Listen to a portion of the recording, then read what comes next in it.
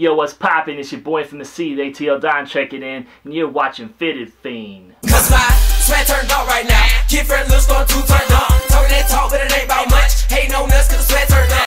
This week on Fitted Fiend, we got two pickups locally here from Atlanta.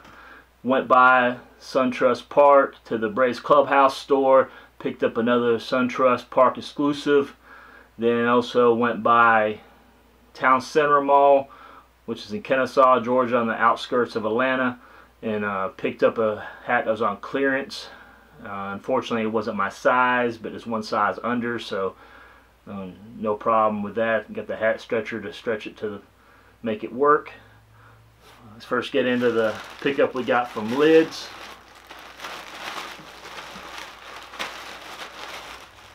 It was the 2017 4th of July hat. I hesitated too long on this.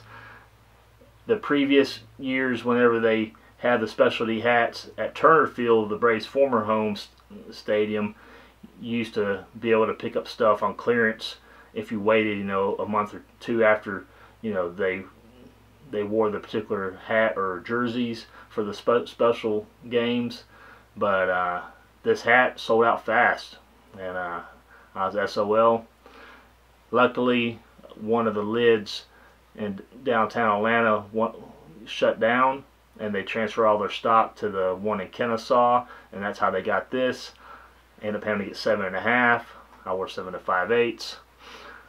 I like how the A is done like in metal, and it's got the stars and stripes in it. Very nice. I like the material. It has a really nice feel to it. I don't really know what kind of like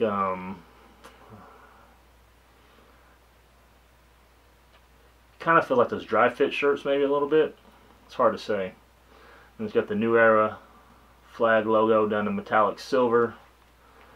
Got the MLB logo in the back done in metallic silver, but if you look really carefully, you probably can't tell on the camera. On the blue part, it's got the stars in the blue section, and got the stripes in the red section. Really nice detail. Got the red button on top, red underbill. This is the one cool detail.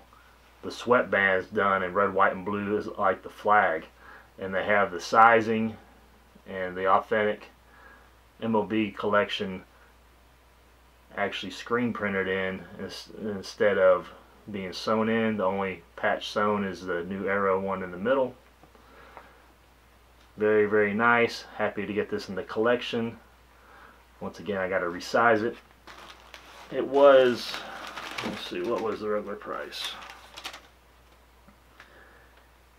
It was $40, and with my LIDS membership card, it knocked $8 off. It's dropped it down to $32, but then it bumped it back up to $33.92 once I paid sales tax.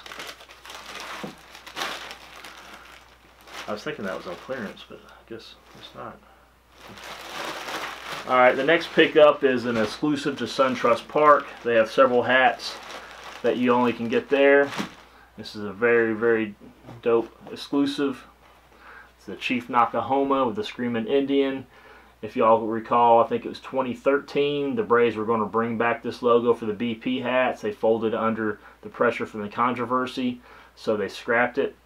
But I find it rather odd that they've folded under pressure from that, but in their clubhouse store they'll still sell this controversial logo that everyone had a big fit over. But anyways, got this in 7 5/8, red on white,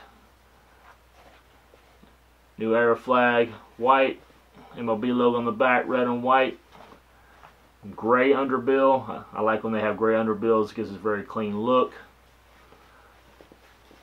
Got the black sweatband.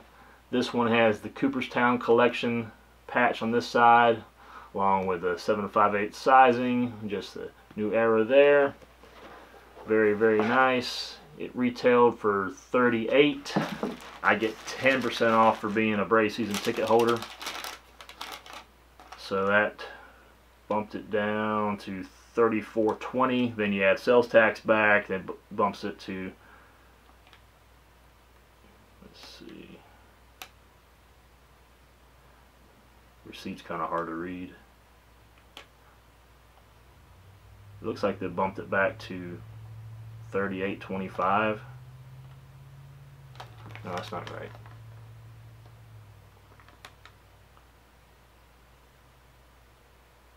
It's $36.25.